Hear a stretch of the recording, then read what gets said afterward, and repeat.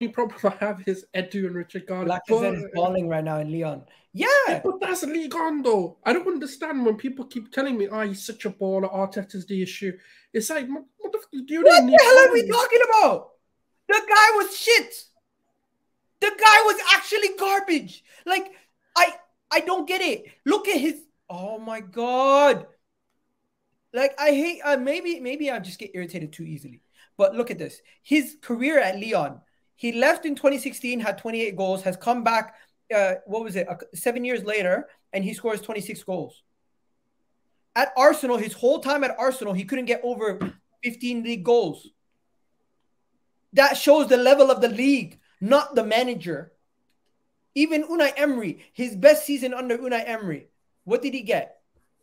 Was it 18 or 19 goals? All comps. The season 2018-19 season, he had 5 goals in the Europa League. What else did he have? He had 5 goals in the Europa League.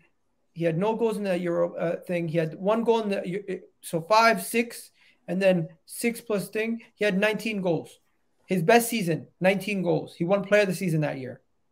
At Lyon, every single year that he was a professional footballer, starting in the first team at Lyon, he got 20-plus league goals. Why the hell are we rating Lacazette so much? Ligue 1 is a piece of shit, bro. Like, we get players from there. The players are good, but the level of quality in the league is not that high.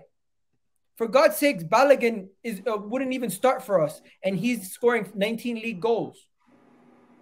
We have to open our eyes. Open your eyes. Open them wide. Realize. Bro, I'm just getting too irritated too quickly today. I have a short fuse. I'm sorry. I'm sorry.